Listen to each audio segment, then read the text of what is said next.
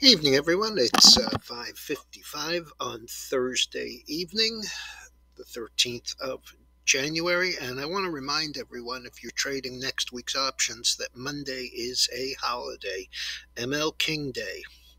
Okay, this is video number 1106, and this morning we had the early PPI and the claims numbers. Just to recap those briefly, I'll just use the year-over-year numbers. PPI, which is the manufacturer's price, 9.7%. That is an all-time high. Ex-food and energy, for anyone who didn't drink or drive for the last year, just 8.3%. And ex-food, energy, and trade, 6.9%. That's tied with an old high. As far as claims go, we were better off in claims. We were at 230,000 in initial claims. That was up 23,000, but continuing claims 1,559,000. That's a post-pandemic low. Okay.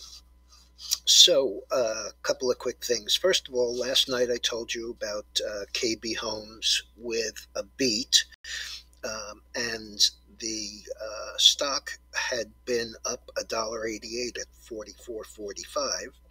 Then this morning I told you about it again. It was 46.10 up 3.72. And I'm going to tell you about it again tonight. 49.38 up 16.5%. Better numbers, and also higher selling prices, which is good because at the range that they're talking about, the extra $30,000 that it costs to build a house now, because lumber is back to over $1,300 a thousand board feet, makes a big difference. Not so great for the people who want to buy starter homes, which are now still over, 200,000 and change. Taiwan Semiconductor this morning was up a bit. It was up about $6. It closed up about $7.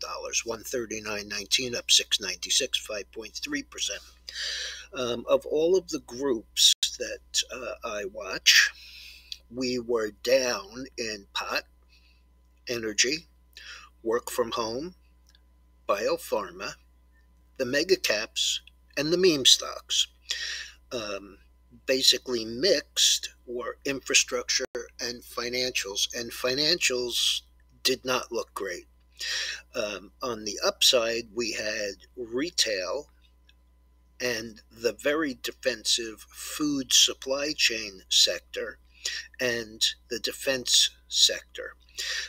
The reason I mention the retail sales is because tomorrow morning we have retail sales numbers coming out.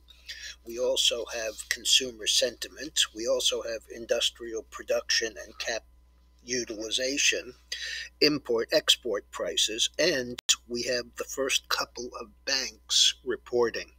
And everybody knows who listens to me, I hate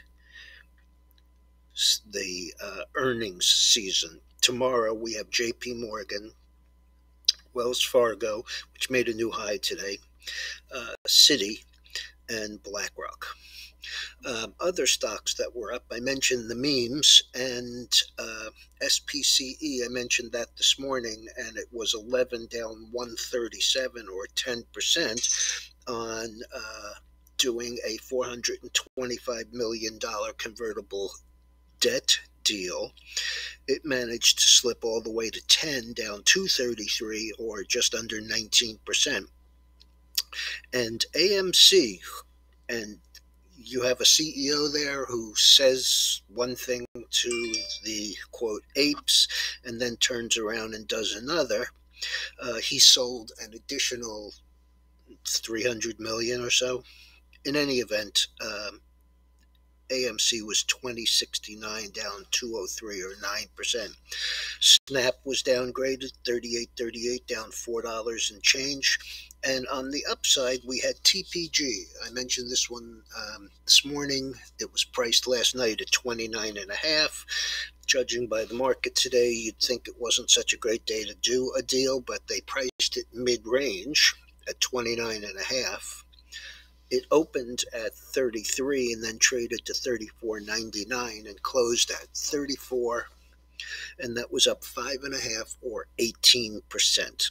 Okay, the markets were horrendous today, mostly the mega caps, and they dragged down the NASDAQ and the QQQ, the NASDAQ 100.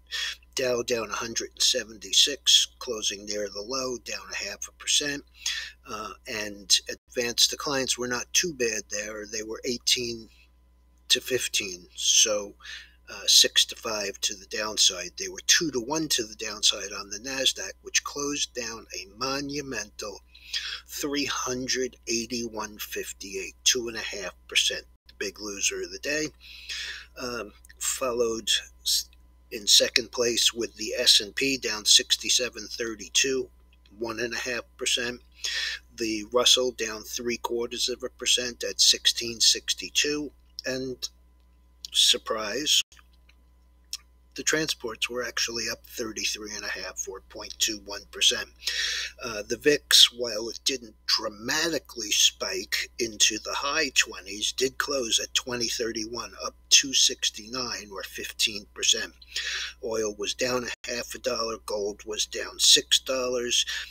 Bitcoin, which traded up to 44,500, closed 42,675, down 11.5. The dollar was down yet again, 94.77, down another 12 cents. Bonds were up 0.5. And the chart on the screen, I'm not going to go into this too much because it gets to be a little monotonous, but what you're looking at is the net gas for March. We traded the UNG yesterday. Everybody knows by now we made about 260% on the trade. And nat gas was up tremendously yesterday. You can see it right here. It actually closed pretty close to the high, and it was up 60 cents, which is huge. Today, it gave back most of that, closed down 58.7 cents. The problem was, and this was down 7% today, as you can see, 7.4% at the close. The problem was that evidently there was a short in the front month, which was February. So while nat gas in March was down 32 cents or 7.4%, nat gas in February was 427, down 58 cents or 12%. This kind of thing kind of screws up the market a little, kind of breaks the back of the market, and it'll take a little while for it to work off this kind of volatility. So we're standing on the sidelines. The options that we had yesterday, the UNG 13 calls, which closed at $3 yesterday, and I was disappointed because we sold them between $2.25 and $2.35. The stock actually, UNG, was 14.21, down $1.76 or 11%, and those options that closed at 3 yesterday closed at $1.30, down 170. So we did all right. We got out at the right time. I generally always beat myself up for not getting the high, but the fact of the matter is, better to be a little early than to be too late. Have a good evening. I'll be back in the morning. And don't forget, if you're buying options, they have one less day than you think they do.